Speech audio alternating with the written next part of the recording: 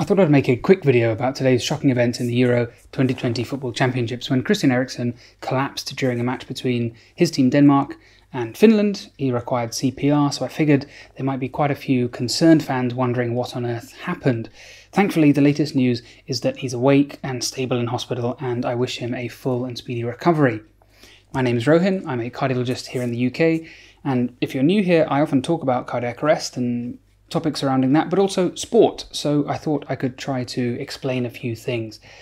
Please do excuse the fact I'm shooting in a dark room at night. Another thing I often do on this channel is film during a night shift at work, and while I'm not at work this weekend, I'm still having to film in the middle of the night. Apologies for that, because you see, today was my wife's birthday, and it was our wedding anniversary, so as I didn't want to provoke divorce proceedings on the celebration of the day we got married, I didn't think it would go down very well if I told her that content comes first, and accordingly I've had to wait until everyone is asleep. One thing I want to say up front is that I sometimes get uncomfortable when doctors pontificate about public figures' health, like when people were trying to diagnose Trump with this and that.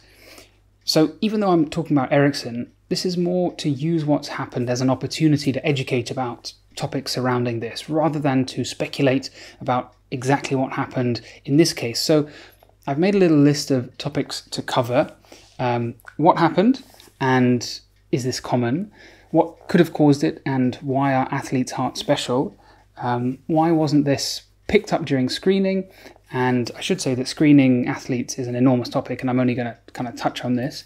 And is this anything to do with COVID or the vaccine? And what can you do if something like this happens to someone you know? So the information that we've got right now is encouraging. He's obviously not out of the woods yet, and he'll stay in hospital for a while longer, undergoing many tests. During my PhD, actually, I collaborated with the Rigshospitalet in Copenhagen, where he is, and I know that it's got an outstanding cardiac centre with fantastic people there, so he's in safe hands. It appears that he suffered a cardiac arrest, meaning that his heart effectively stopped, going into a highly abnormal rhythm where the heart doesn't sort of beat normally like this, but quivers with a disorganized electrical activity. This is rapidly fatal if not corrected with defibrillation, which is the body's control-alt-delete, a cardiac reset. So we deliver an electric shock to the heart, which puts it back into a normal rhythm. If this is delivered very quickly, within a few minutes, in most healthy people, it will be effective, very effective. But until this is done, chest compressions attempt to replicate the pumping of the heart by sending some blood to the brain. Now, I understand he was shocked with a defib, suggesting that this is what happened. So is this common amongst elite athletes? Well, absolutely not, because athletes are fitter than average, because major heart problems will either be screened out or simply prevent somebody getting to a high level. The rate of sudden arrhythmias, i.e. abnormal rhythms, is much lower than in the general population, but athletes push their heart to a much more extreme level than us mere mortals, especially in a strenuous sport like football, so they still occur when an undiagnosed condition is unmasked by extreme exertion. So why did it happen? Again, talking more generically rather than specifically about Eriksen, it could be for any number of reasons. The most common cause of sudden death in athletes, and if he had not had medical intervention, this would have been death, is inherited cardiac disorders, most commonly something called hypertrophic cardiomyopathy, which is a pathological thickening of the heart muscle. Often this can be picked up by routine tests, but sometimes it isn't. And remember, not all sporting leagues will do the same thing. Now, at the level of international footballer in a top club, Eriksen plays for Inter Milan, Eriksen will have undergone the most rigorous screening, but in lower leagues or in other countries this isn't always the case, and players with major abnormalities might have been missed. There is a Wikipedia page with dozens of names of young people who've died of cardiac arrest whilst playing football, more than I actually realised. Athletes' hearts are unusual. Repeated strenuous physical activity causes changes to the heart, such as it getting bigger and beating slower, but even more subtle things like microscopic scarring appearing in the muscle itself. Professional sports people like footballers or cyclists are, operating more than 2 or 3 standard deviations away from the mean. These are people pushing their bodies to the absolute limits. The vast majority of the time, these changes are not harmful, but sometimes it's impossible to tell between the changes being caused by exercise or some abnormal process underlying it. And one of the leading experts in this field worldwide is here in London, and he gives a talk where he shows us ECGs, heart tracings of professional athletes, and then people with severe heart disease, and asks us to guess which is which, and most of the time we in the audience can't actually tell. So this is really the million-dollar question when it comes to screening athletes. What are we actually looking for? Let's take two extremes of kind of screening, and that's what we mean by screening is looking for abnormalities before any symptoms are present. First, let's imagine a situation where we take young players, so these are kind of people at the academy level, and screen them, and absolutely anything abnormal is highlighted. We tell every single one of these players that they have to detrain and they cannot pursue a career in international sport. Now, we will definitely prevent some sudden cardiac deaths, but remember, these are very, very rare events. What we will also do is prevent thousands of entirely healthy young people having a chance to pursue their dream. Now, maybe one would go on to become a Messi or Ronaldo. And this is called a false positive, when we have an abnormal result kind of on paper, but actually it doesn't correlate with a genuine abnormality. The other extreme is that we don't screen anybody at all. And then, of course, these awful events will occur from time to time, but we won't erroneously prevent a healthy person from playing. And getting that balance right, especially after something as emotive as today, is really, really tough. Now, I'm very fortunate. Some of my friends are real experts in this field. I'm purely an amateur here, so I'll definitely circle back to this in another video and involve them because there's a lot to say here. But this begs the question, why wasn't this picked up? First of all, we don't know what this is, but of course it's reminiscent of Fabrice Muamba and his collapse some years ago right here in London. I've talked about him quite a few times before on this channel. Both Muamba and Eriksen are top flight players, so there's no question that they didn't undergo intense medical screening, so how come something was missed? They both suffered cardiac arrest on the pitch. And the simple answer is that no test is 100% perfect. There will always be false negatives. So we've heard about false positives. This is false negatives. So you get a normal result to the test, but actually there is an abnormality there. Maybe the abnormality was too subtle when they were screened, and over time it became more significant. Maybe in Eriksen's case, it's the type of disorder that doesn't show up on a conventional test, or maybe it's one of the many diseases that we don't even know exist or we don't understand because the gene encoding for it hasn't actually been deciphered. Something I've seen a lot of speculation about online, so I wanted to tackle it, is was this something to do with COVID or the COVID vaccine? Now, obviously, I can't say for sure, and you shouldn't believe anyone who speaks about this with confidence because it is all speculation, but it's worth exploring.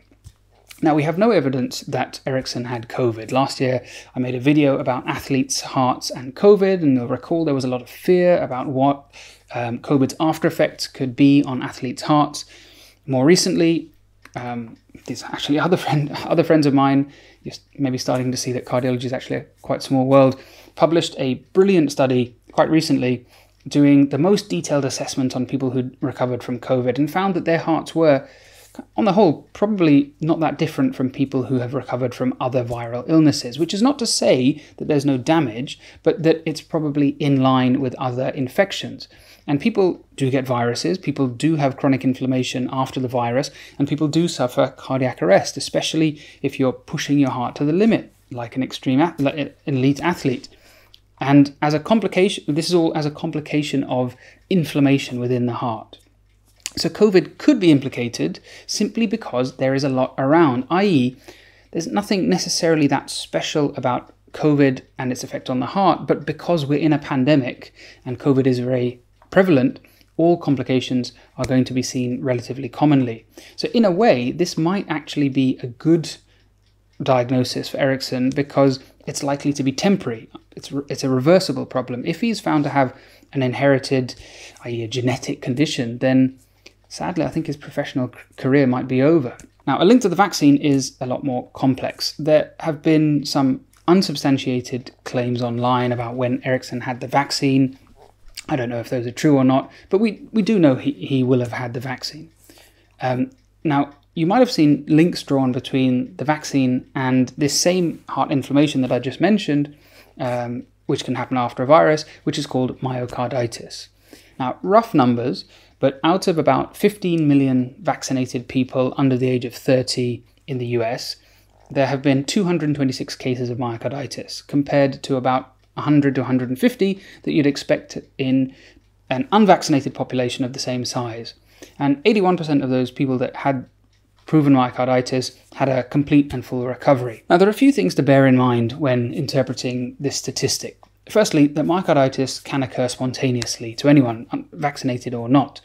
And we've never before monitored and followed up so many people so intensely. So people are being told to be wary of any unusual symptoms and report them after taking a vaccine. So we might simply be picking up spontaneous cases that would have been ignored as something trivial ordinarily. Secondly, these are tiny percentages, so the difference might not be significant, and most importantly, there is no evidence of causation at present, but it is absolutely something worth keeping an eye on.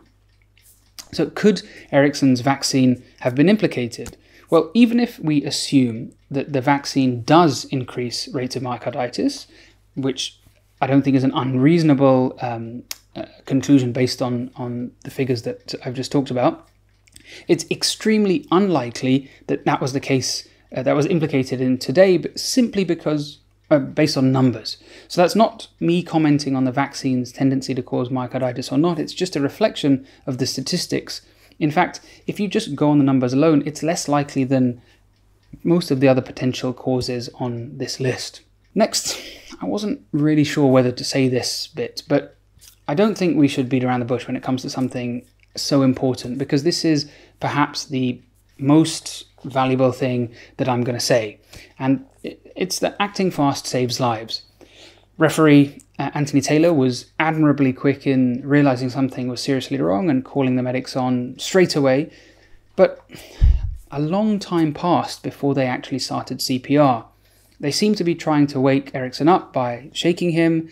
I wasn't even sure that I could see them checking for a pulse for a long time. I'm not going to replay any of the footage here, but from what I can tell, it's something like 2 to 3 minutes before any chest compressions were started, and I couldn't really tell when defibrillation occurred. Now, we've had some really high-profile cardiac arrests on the pitch in football. Fabrice Muamba, of course, that I mentioned earlier, is probably the most memorable, certainly in my lifetime. While it seems there's been a fantastic outcome today, which is really important to emphasize, from the emergency, and the medics do deserve all of the praise they're receiving for saving a life, which they did. I want to be clear, they saved his life, and, God, I can't imagine how nerve-wracking it must be to deal with a medical emergency in front of millions of viewers.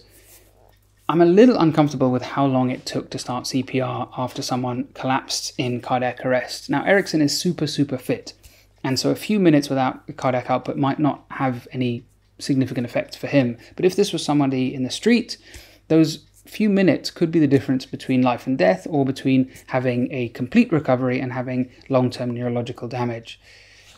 So here's what you need to know. If somebody collapses, first check it's safe to approach. They've been electrocuted, they're not surrounded by live wires or something. Then shout to them to respond. You can shake them on the shoulder. If they haven't responded after a few seconds, look for signs of life. So check for 10 seconds to see if they're breathing. 10 seconds, not 3 minutes. If they're not breathing, or if you think they're breathing in a kind of weird, abnormal way, call an ambulance and start chest compressions. If you're not medically trained, you don't need to worry about checking for a pulse. Resus guidelines are very clear in all countries. You should not be worried about causing harm from CPR if the person is not in cardiac arrest. If they've just fainted, they'll soon come around and go, just get off me like this. No harm done. Chest compressions need to be hard and fairly fast. They're in the lower half of the sternum with 2 hands, 5 to 6 centimeters depression each time, at a rate of about 100 to 120 a minute. So look up some songs with this tempo, memorize your favorite one. The classic one that we always teach is Bee Gees' Staying Alive, of course. And it's now recommended to give continuous chest compressions rather than attempting mouth-to-mouth rescue breaths, unless you're willing to do so and you've had training. So continuous chest compressions is absolutely fine. And the other priority is a defibrillator. The sooner this is put on, the better. Public defibs are becoming more and more ubiquitous, and they're fully automated, so you just connect them up and they'll tell you what to do. So that's really it. There's only 3 key things to remember: ambulance, chest compressions, and defib. Good CPR and early defibrillation are what saves lives, much more than any of the fancy toys that I've got in the hospital. By the time patients get to me, bystanders like you have already done the hard part and saved their lives. When patients do get to me, if I hear the patient received no CPR for 6 minutes, unfortunately the outlook is really grim. But if I hear there was good quality immediate bystander CPR, then I feel positive. So you can make a difference to results. And this is evidenced by places like Seattle, where everybody learns basic life support, and out-of-hospital cardiac arrest rates, success rates are markedly better. And, we joke that it's the best city in the world to have a cardiac arrest, but probably the worst to fall asleep in the park. That's a joke. So please don't be afraid to try chest compressions. And indeed, please learn some basic CPR, because how many things can you learn in a few hours that might save somebody's life? We're all hoping that Christian makes a full and rapid recovery, and we're thinking of him and his family. Maybe it's a small consolation, but life could be much worse. He could still be playing for Spurs. I want to end on a positive. One of the things I really loved was the fact that one of the encouraging bits of news that was released to show he was okay was the Inter boss saying that Eriksen had messaged the Inter Milan WhatsApp group. And I just enjoy the idea of a team of international superstars having a little WhatsApp group. I hope Eriksen's contribution was a meme, which is the only fitting way to demonstrate proof of life. It was also very heartwarming to see all the players rallying around a fallen member of their ranks, and to see dedications from Inter teammate Romelu Lukaku and Achraf Hakimi. But I wanted to end with this clip of Danish fans chanting Christian and the Finnish fans replying Eriksen.